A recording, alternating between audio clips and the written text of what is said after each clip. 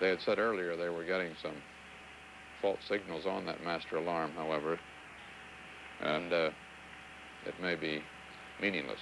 This shows the docking procedure that took place just a minute and a half ago as that probe went into the drobe and 3 small latches clamped it into a position just 10 inches away. That's called soft docking.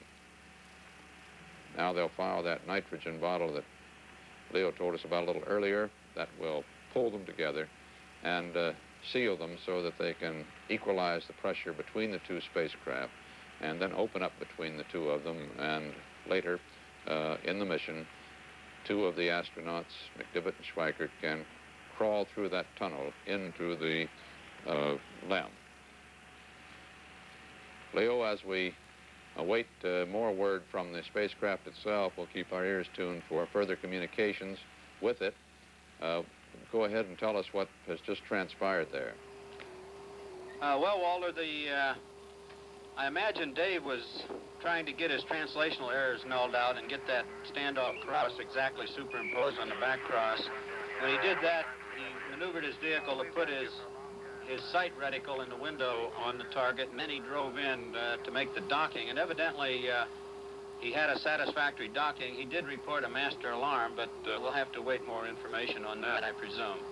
Now, what does that, Leo, what does a master alarm mean? Does that mean that any single thing could malfunction, or does it mean it's a critical malfunction, or what? Well, we have a system in the vehicle, Walter, where we monitor numerous parameters of all the systems.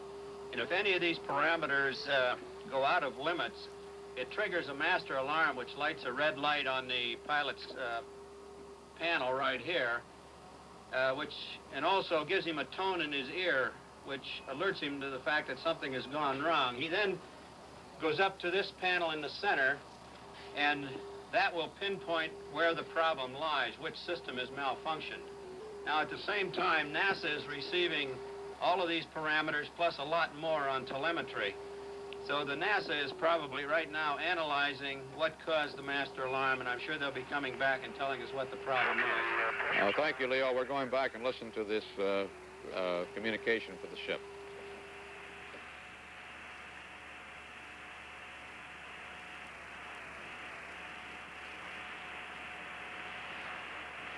With tremendous perspicacity and amazing timing, I managed to do that just as the transmission quit. Our package tip on the quad A is running about 200. What do you have down there?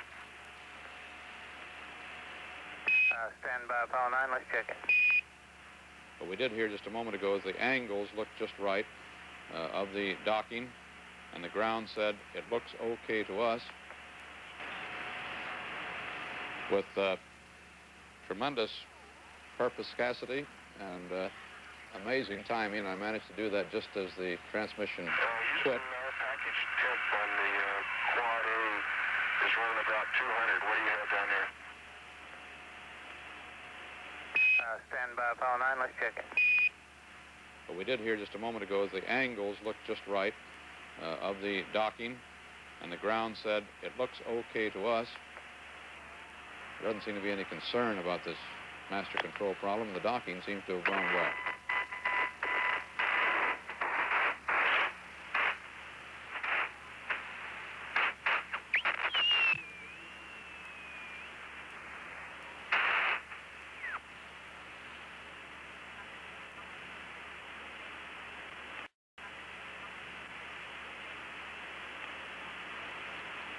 We wait for further transmission from the spaceship.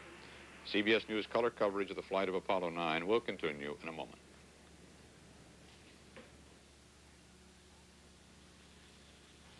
Forget everything you've ever known about size. Forget that an inch exists.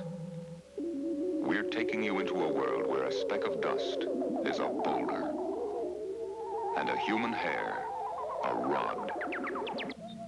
It's a sub-miniature world that we're working in now at Western Electric and Bell Telephone Laboratories. A world of complex electronic circuits, some so tiny they can pass through the eye of a needle. At Western Electric, research engineers are finding new ways to make, test, and assemble these circuits. be making them by the millions for new phones and equipment Bell telephone companies will use to serve you. This is the kind of thing we do at Western Electric, finding new and better ways to make the things your phone calls are made of. Let's listen to a transmission from the Apollo 9. Latches worked just right. There were no oscillations after we captured. We lined it up and did the retract, and it took about 10 seconds, and it sounded like we got a good solid lock. Roger, Apollo 9. Copied all that real good.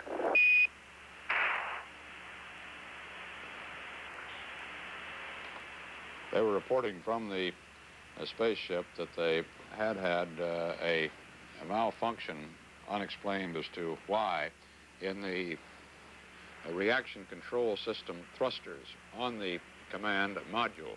That would be these little quads here, they're called. If I could see that on the air here. There, or here you can even see it on the larger model over here to my right. This is the command module in the docked configuration as it is now, with the ascent stage of the LEM and the descent stage of the LEM. And these things out here are the so-called quads. That is, there are 4 thrusters of 100 pounds each that control attitude and can be used for maneuvering, of course, are used for maneuvering of the spacecraft. 2 of those quads did not work at one point in their maneuver as they were coming back into dock, and gave them apparently a moment or two problem. They must have mastered it because they have gotten in, they have docked, and they say they are locked in with the LEM at this time.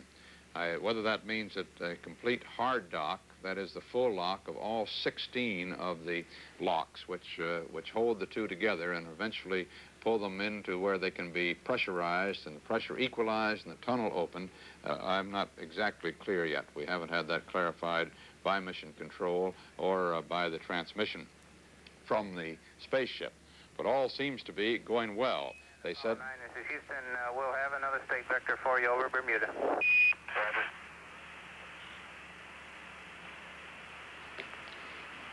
They are now over the United States on the end of the...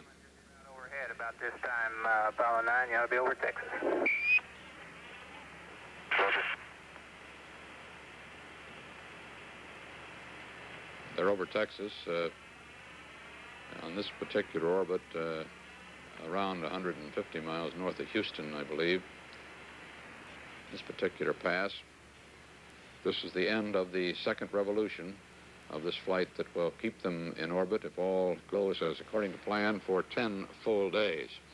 The critical times come, well, they're coming now with this first docking, and then tomorrow with the test firing of the service propulsion system engine of the command service module here. This engine, 20,500 pounds of thrust to test the dynamics of the 3 spacecraft linked together in this fashion.